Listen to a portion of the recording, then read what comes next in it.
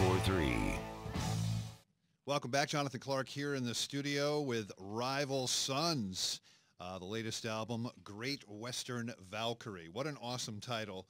We've got Jay, Scott, and Michael, and Dave from the band. Welcome, guys. Good morning. Good morning. Good to morning, have you Jonathan. back here in New York City. Now, you're from Long Beach, but is everyone from there originally, or did you just sort of that was the melting pot It's or something? spread out. Long Beach ended up being the hub. I'm from Long Beach. Miley's from Long Beach. I'm from Huntington Beach, which is a neighboring beach city. Yeah, yeah.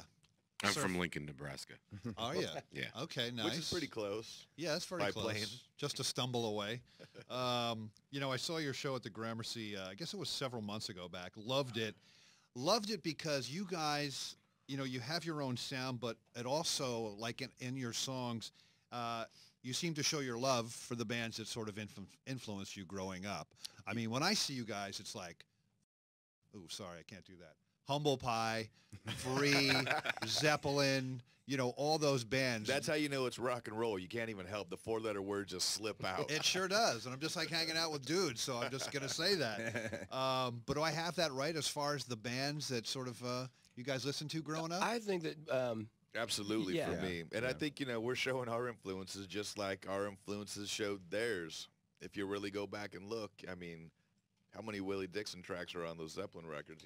How many, How much did? Yeah, they almost got in trouble for that too. They're almost still getting into trouble for stuff these days. But it's just what we do as musicians. We honor our heroes and. yeah, I think we balance.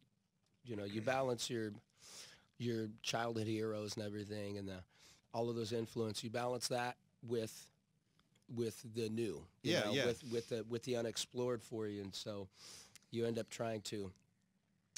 Make your own hybrid, and try to contribute to this art. Let me take just a second. Rest in peace, B.B. King. Oh, yeah, I know. BB. Terrible. Well, I mean. We drank far too much in his my honor God. last night. So. 89, I mean, not bad, right? And, Not bad. No, very, you very know, good. Like, at one point, I think he was doing like 250 shows a year. And I it was heard like more than that. 85. Yeah. Right. Yeah. That was just his lifestyle. He had that tour bus all tricked out, and it was like a second home for him. Or it was like his main home, pretty much. I get it. We're in the studio with Rival Sons. Tell me about, give me an awesome anecdote about sharing the stage with Aerosmith. Do you have one? You Yeah, must have one there's at a few. least. Miley, I think It's Miley a- has the is best it- one probably. It's like living on the edge. Well, yeah, I have one that probably nobody will relate to, but Perfect. Perfect. yeah, But tell it anyway. yeah.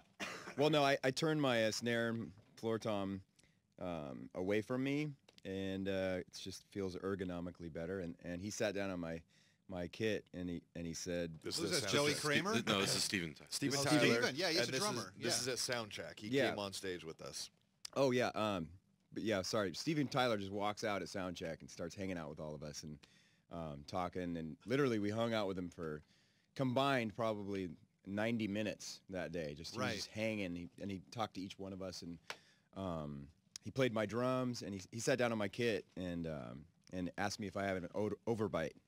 So, and everyone, it was, I guess it was one of those things you had to be there because my What drums, is an overbite? Oh, on your drum kit. like, okay. because my drums are tilted forward, and he could not play them, and he's a great drummer. Yeah, So, he is. Yeah, so That's a pretty awesome story. but he was very like just loving and validating and telling us stories and Yeah, that was later Yeah. later in the day. We actually all ended up meeting together, and he had just finished his book, and great book. Wow. I think he just gave us the like footnotes for the entire book while we hung out, because he told us about how they got together, about how great it went, and then how it went. Yeah, yeah. And like how they lost everything and how they crawled out. He basically summarized the book. It was behind the music in like an hour. Or It was a something. It was, 45-minute hangout, but he was really affable, really, really kind to us, really cool. All of them really were great guys to us. Getting vocal props from Steven Tyler that's on a very, very short list. Oh yeah, I mean, yeah. The man can sing, was and, so cool. and clearly he can talk a lot too. I mean, he's been here, and it's like when he leaves, it's like everyone's like, "Wow, that was like a workout." It was like 2 hours of insanity and energy, but in an awesome way. In the studio with Rival Sons, the new album is Great Western Valkyrie. You did the Jimmy Kimmel show, I believe, recently, but you did that.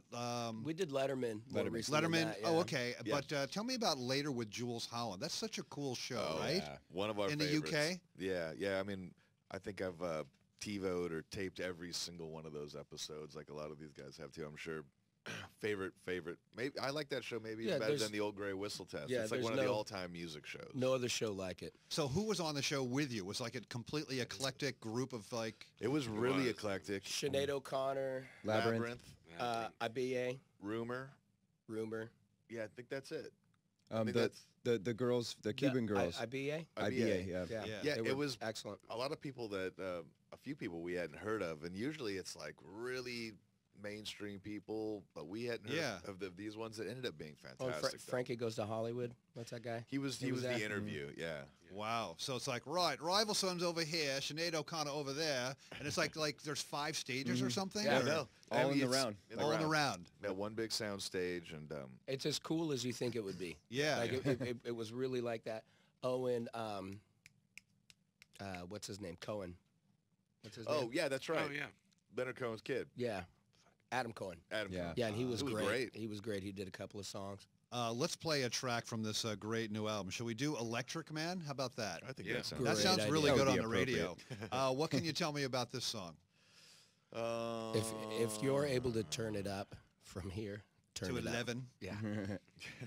Awesome. Well, we're going to play it right now. It's Rival Sons. Go out and get this great album. It totally rocks. Great Western Valkyrie. And guys, thank you so much for giving us a few minutes. And we'll see you back here in New York real soon. All right.